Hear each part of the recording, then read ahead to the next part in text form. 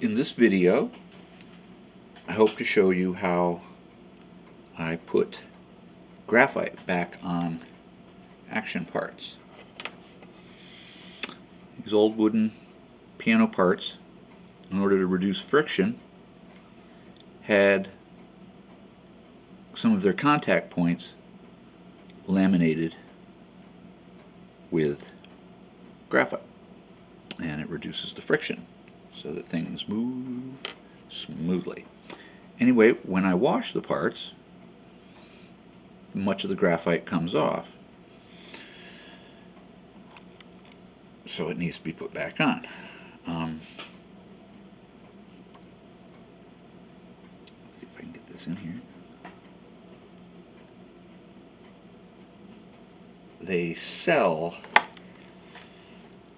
non-slip Teflon paints. I think one of them is called Emeralon, or may have used to be called that. I don't know what they use now, but this is the traditional material. And the secret to getting it to adhere is water. So, like all other applications, you apply the water slowly and try to keep it from flowing over the edge, because that makes a mess. And what I'm trying to do is to flood the surface a little bit and then let the water wick in.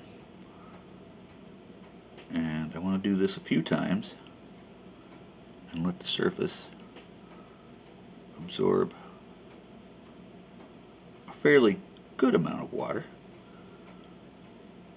because it is the action of the water leaving the wood that, for mysterious reasons, makes the graphite. And I'm using simple common powdered graphite. It seems to be what makes the graphite adhere and laminate into a really tough surface that you can't clean off very easily. So start with a piece of hammer felt. Let's see, just for let's see. Never hurts to wet it one last time. So when the piece of wood seems to have taken in all the water it really cares to, and that, you know, that's happened when it really takes a while for the water to wick in. At that point, you take a piece of hammer felt that's just rubbed in loose, dry powdered graphite, and you treat it like a powdered donut. So we'll just stroke it with that a little bit.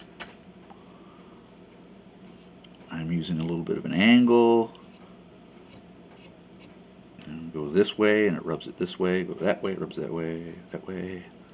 And you keep recharging your applicator, because it's only the dry stuff that it's going to grab, and you want to give it all that it wants early in the process, like this. And it seems like that's getting a lot on there. I suppose it is. But this phenomenon only persists as long as the water is working its way through the graphite. So you just keep charging the applicator and coming back, and all of a sudden, as the last of the water is working its way through the graphite,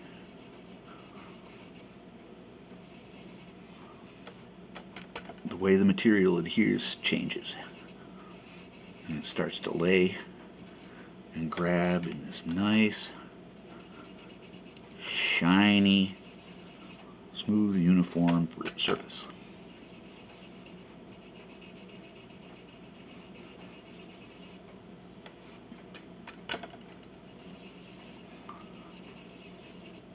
And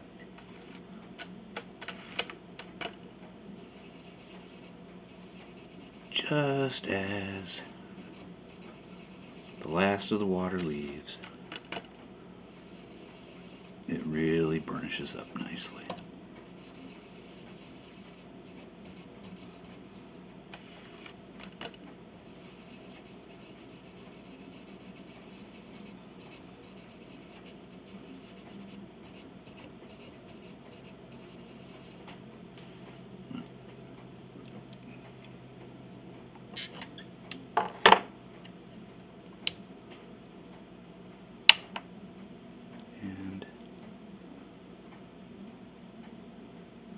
And there's a nice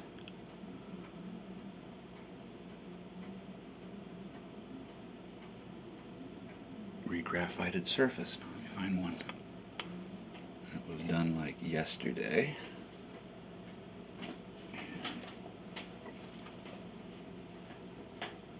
Piece of cloth. And here's one I did yesterday. Okay, just a piece of cloth. A nice clean spot. And you can see, it doesn't really come off. You know, you get a few stray specks, but that's a very slippery surface. It's beautiful. And after this, I will do this face, that face on the tender, and I've already done the faces of the balanciers. Repetition levers, if you will.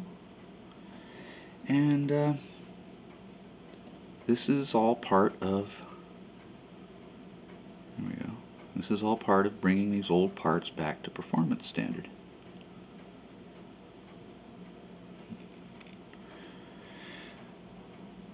It's birthed a motto: 88 5-minute jobs is an 8-hour day. Anyway, I hope this helps somebody. Thanks.